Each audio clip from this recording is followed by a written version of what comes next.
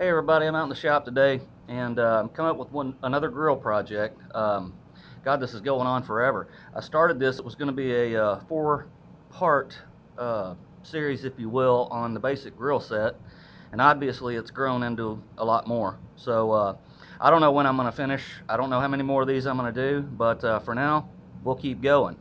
So today, um, I've got this 1-inch bar stock that we're going to drill holes all through it, decorate it up a little bit, take it over to the lathe. We're going to put a taper on this end, and I'm going to use this set screw to hold this piece in. I don't know how long it goes here. I'm not really concerned with that. I've got enough handle there to compensate for whatever the length is here. But in classic fashion, just like the pizza cutter, the knife, the spatula, the tongs, everything else that we've done out in the shop, this is pretty much going to mirror that. And it's funny about this project, I didn't even think about this at all. The missus pointed that out when we were grilling the other night. She's like, well, why didn't you build a handle for the brush there? It doesn't match the rest of the pieces. And I thought, well, yeah, I guess I should. So here I am.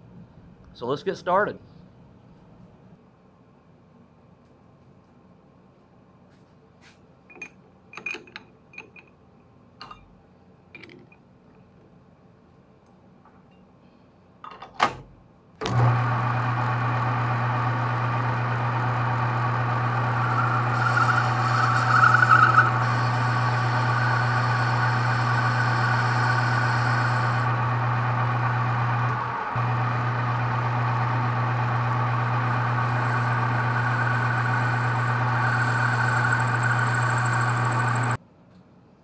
Okay, so I've measured the handle on the brush, and I've chose the appropriate drill bit. Because this piece is so long, I'm not going to be able to bore all the way down here. So what I'm going to go ahead and do, I'm going to go ahead and drill this hole, and I'll go pretty deep with it, so it gives me plenty of room for my set screw to lock down the handle on. And then I'll take it from here and we'll go ahead and go to the mill, drill the holes, and then we'll come back to the lathe to finish it up.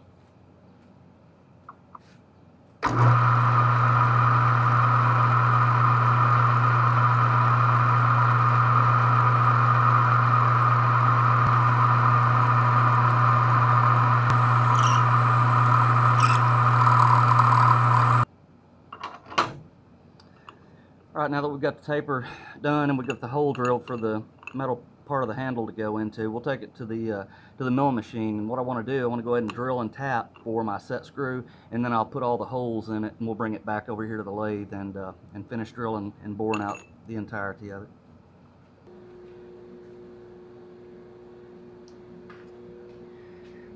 Okay, I went ahead and center drilled where I want to drill and tap for my set screw.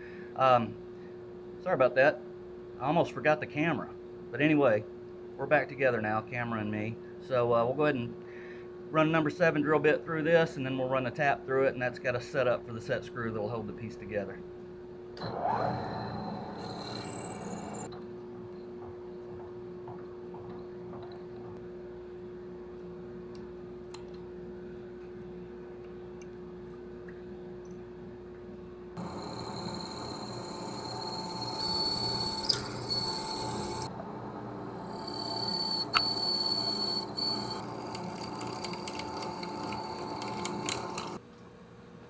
Okay, now that we got all the holes drilled, we'll take it out of the vise, we'll go back to the lathe, and we'll finish the whole process up in the lathe.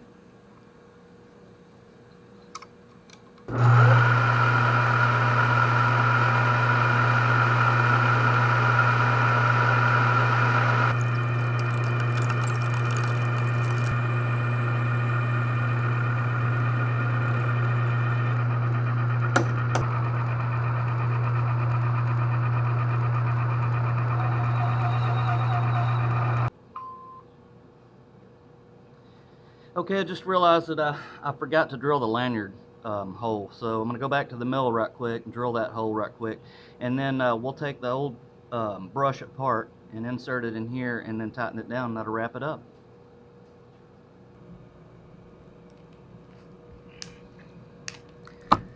Okay, all the machine work's done now. I'm going to go ahead and start putting it together.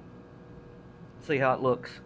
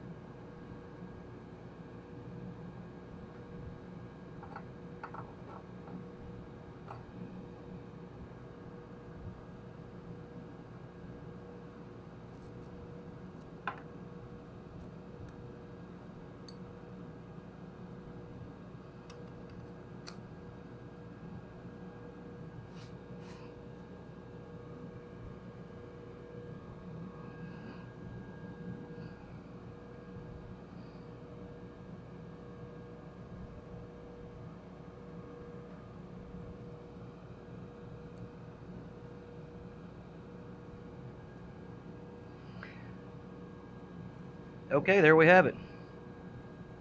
Now we have a matching handle for the grill brush that matches all the other components that we've built. This one was pretty easy build, except for drilling a hole because I didn't have a drill bit as long as I would like. But I believe this will work just fine.